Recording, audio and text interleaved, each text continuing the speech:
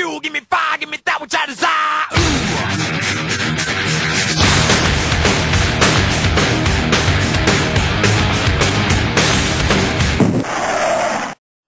This is NASCAR Newscast Weekend Preview Edition.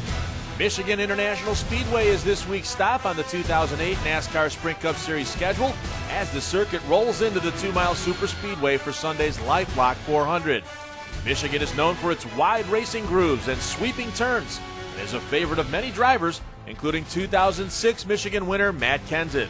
It's a really fun racetrack. It's real big, and it's got a lot of different grooves. It's banked pretty good, and it's a lot of fun for the drivers to go there. It seems like we put on a pretty good show and do a lot of passing. Two-time Michigan winner and Daytona 500 champion Ryan Newman is also looking forward to Sunday's race at the picturesque track in the Irish Hills. Michigan's a fun track to race. It's a pretty easy track to drive.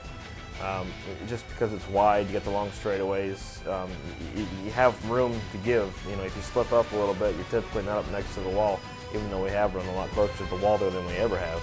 Michigan is in the shadows of Detroit, which brings added importance to the race for auto manufacturers at Ford, Chevrolet, and Dodge. But Toyota driver Denny Hamlin says winning at MIS is equally as important for his team.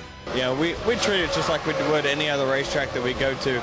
You know, we want to win equally everywhere we go. But yeah, I mean, Michigan's, you know, they do make a big deal about the auto manufacturers, but you know, there's a lot of Toyotas made right here in the States, so we're going to try to win it for all those guys. Defending June Michigan winner Carl Edwards leads the drivers to watch on Sunday based on NASCAR's Loop Data driver ratings. Edwards' leading average driver rating of 112.3, which is based on a number of factors listed here, tops all drivers over the last 6 races at MIS. Kyle Busch leads the Sprint Cup standings by 21 over Jeff Burton, with Dale Earnhardt Jr., Edwards, and Hamlin rounding out the top 5. Also in action at Michigan this weekend, the Craftsman Truck Series Saturday afternoon. This is NASCAR Newscast.